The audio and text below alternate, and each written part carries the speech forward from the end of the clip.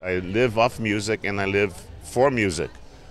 So I think it's predominant. Quite honestly, I think it should be as important any other academic subject in schools. I mean, quite honestly, I don't even understand when we're still debating whether music should be around or not. I don't understand that because not only music, more respect. Obviously, I'm favoring music because this is where I come from, but music, acting classes, and sculpturing and painting and all that. This is the imprint of our culture. You know, in different places in the world, you see people doing equally amazing representation of their culture, and music is absolutely the most prolific and predominant because everybody listens and plays something to do.